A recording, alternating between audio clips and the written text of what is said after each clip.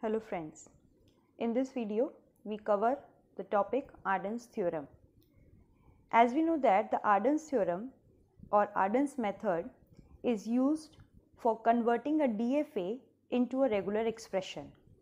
Okay, what is a regular expression is we already discussed.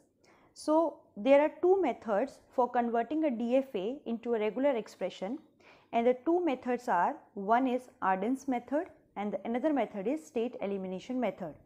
In my previous video, we already discussed and solved some many examples with the help of this state elimination method, and now we cover the Arden's method. Okay, so this Arden method states that if P and Q are two regular expression over sigma, okay, and P does not contain a null string, that is epsilon, then R equal to Q plus RP has a unique solution with the help of R equal to QP star. First point is that Arden's method and state elimination method, both methods are used for converting a DFA into regular expression. But the main difference between these two methods is that this method is applicable only when the DFA does not contain a null string, that is epsilon. If a DFA contains a null string epsilon, then in that problem we only use the state elimination method. So for Arden's method, the DFA does not contain a null string. Second, that we have to bring the final state in the form of R equal to Q plus RP and find out what is R, what is Q and what is P, and then we find a solution which is a unique, which is called R equal to QP star. With this, with the help of this equation, we find the regular expression for a particular DFA. Okay, so to use the Arden's theorem, the following condition must be satisfied. The first first condition is that the transition diagram or the DFA diagram do not contain any transition function, that is epsilon transition. And second most important point is, to use the Arden's theorem, there must be only a single initial state. So if these two conditions be satisfied for particular DFA, then only we use the Arden's method. Again, the DFA which do not contain any epsilon transition and a DFA which have only a single initial state, in that case only we use the Arden's method. So to solve the problem or to solve the DFA, we have or we follow some step. There are two steps for Arden's method. Step 1 say that we form an equation for each state considering the transition which comes towards the state, which means we always start with the initial state and we take all the state one by one and check from which state we can come to that state while reading any input.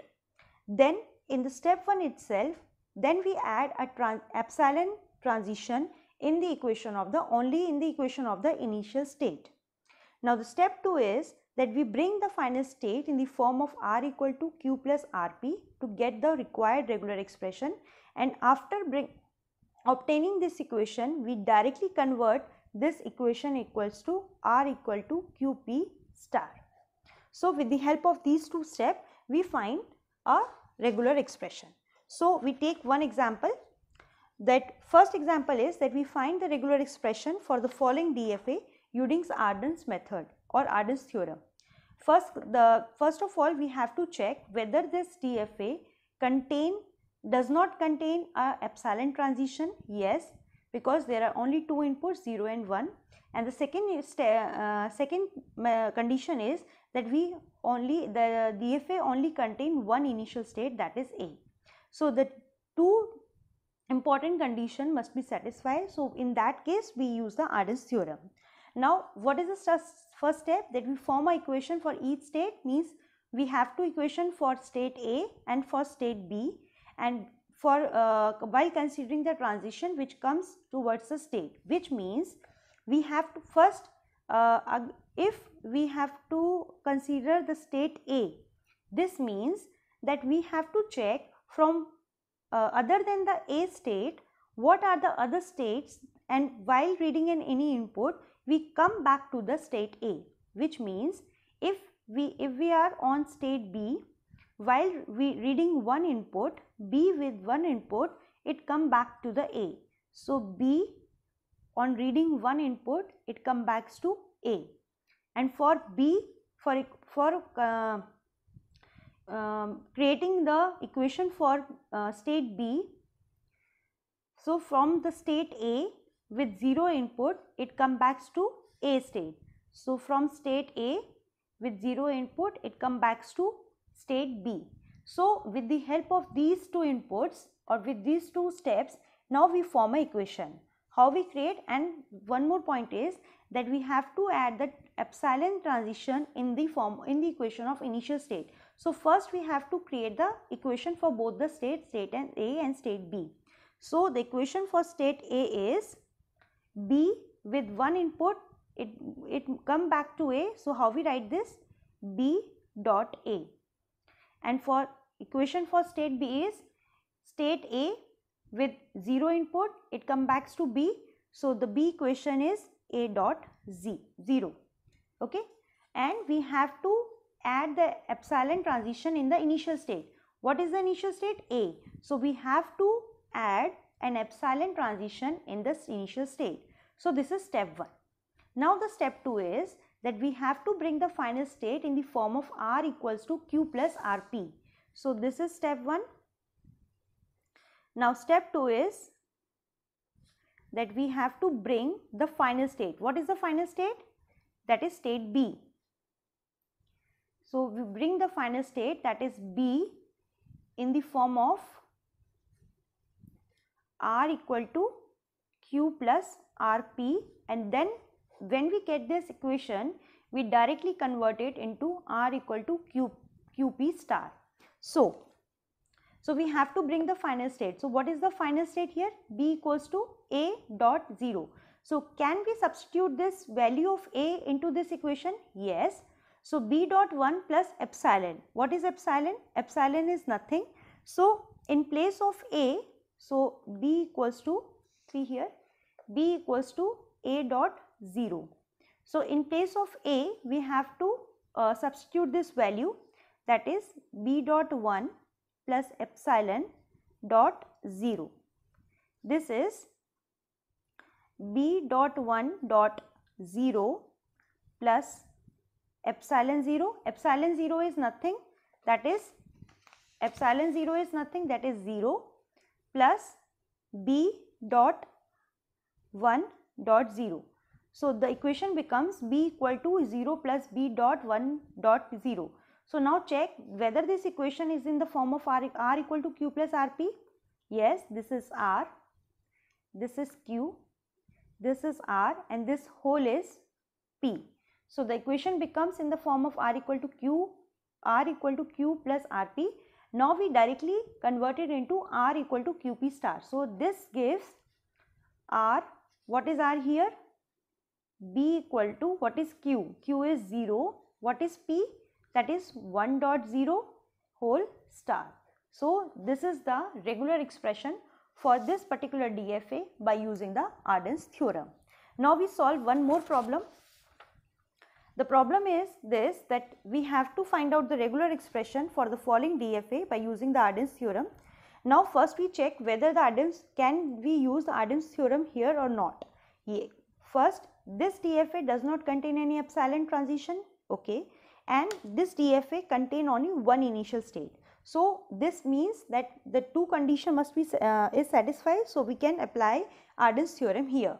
So the step 1 is that we have to create the equation for the each state, that is for Q1, for Q2 and for Q3. For Q1 we have to check from which, other than Q1, from which state we can come back to Q1. So there is no incoming edge to Q1, so we cannot create any equation for this Q1, but Q1 is an initial state, so we can add a epsilon transition to the Q1. Now next we have to create an equation for Q2 state. Now check from other than the Q2 which state from which state we can come back to Q2. See here, Q1 with A input, it moves to Q2. So Q1 with A, it moves to Q2. Other than this, no other input or no other state can be moved to Q2. So the equation for Q2 becomes Q1 dot A. Okay.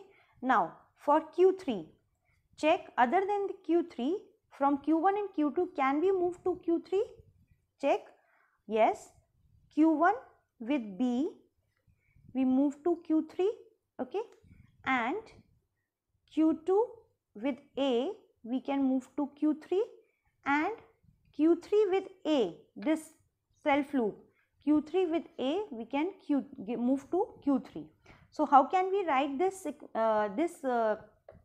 equation, this form in the form of equation? See here, Q3 becomes Q1 dot B plus Q2 dot A plus Q3 dot A. Okay, this is step 1. Now step 2 is that we have to bring the final state in the form of R equal to Q plus RP. What is the final state? Q3. So we have, in this step 2, we have to solve the value for Q3. So Q1 is epsilon here, so we can substitute the value of Q1, so that is epsilon dot B plus in Q2 dot A. So in place of Q2, can we write it epsilon dot A? This means A only. So this becomes A dot A. And for Q3 becomes as it is. So now the state becomes Q3 equals to epsilon dot B plus A dot A plus Q3 dot A. But we have to bring this equation in the form of R equal to Q plus RP. So we solve this problem. So this become B plus A dot A plus Q3 dot A. This is equals to Q3. Now check, this is R, this is R, this is Q, this is R, and this is P. So the equation becomes R equal to Q plus RP. Now we can directly convert it into R equal to QP star. So this become R. What is R is Q3 is equal to what is Q? B plus A dot A, and what is P here? A star. So the regular expression for this particular DFA is B plus A dot A star. So this is how we use the Arden's theorem. Okay. So there is two more points which is very important for the Arden's theorem, that Arden's theorem cannot be applicable only for the DFA. We can also use this Arden's theorem to find the regular expression for NFA also. So to find a regular expression, we can for both DFA and NFA, we can use the Arden's method. And second is, if there exist multiple final state, okay, then we can write a regular expression for each final state separately in the same way and add all the regular expression to get the final regular expression. Means if we have more than one final state, so we can write the bring the final state in the form of R equal to Q plus RP, and then at last, after we get the final R equal to QP star, then we add all the regular expression to get the final regular expression. So this is how we use the Arden's method. I hope you understood it, and if you have any query, then you can ask in our comment section. So keep watching my video. Thank you so much.